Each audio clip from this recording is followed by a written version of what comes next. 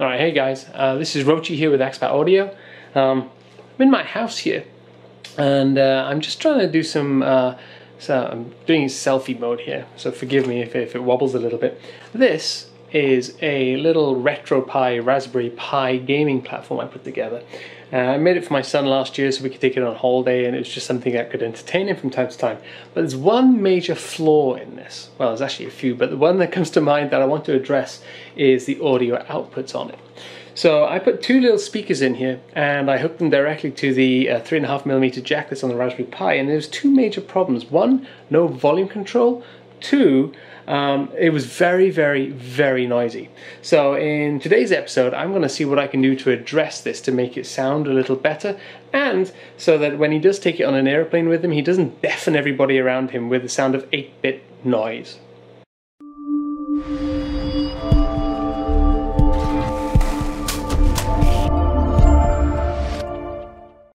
Let's start on the left here. My block diagrams typically go from the left to the right, so over here I'm going to add my Raspberry Pi.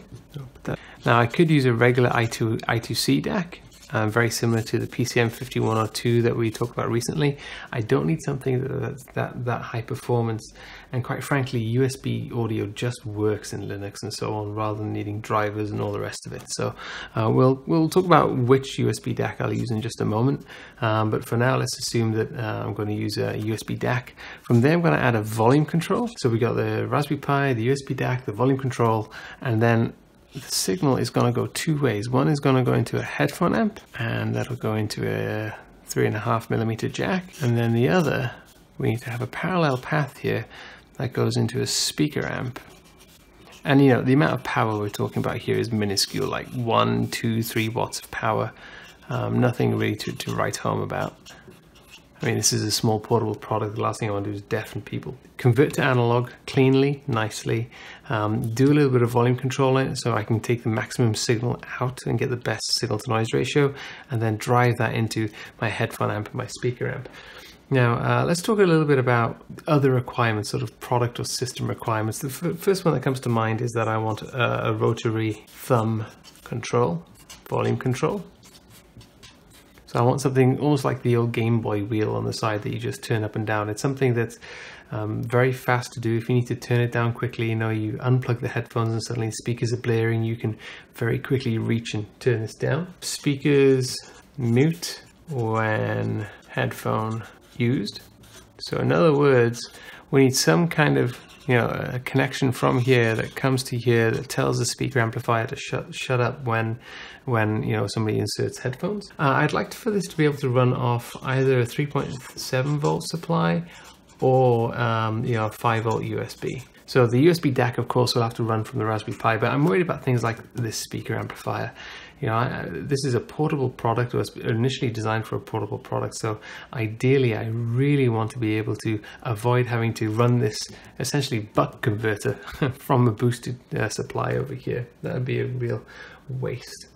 It needs to have a single volume control for all, rather than having two separate knobs. That'd be a pain.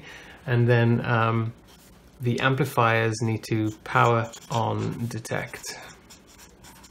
And we can either use 5 volt USB for that, or a GPIO from the Pi. The DAC's a pretty easy one for me. I can use a PCM2704 there.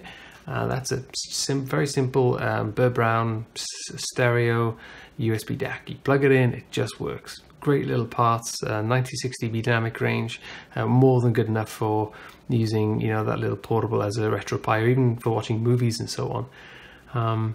The volume control, I'd like to use the little thumb pot. Now, I've got some in stock that are stereo ones. However, here's the magic bit. I think I have found a device that integrates the speaker amp, the headphone amp, and a volume control.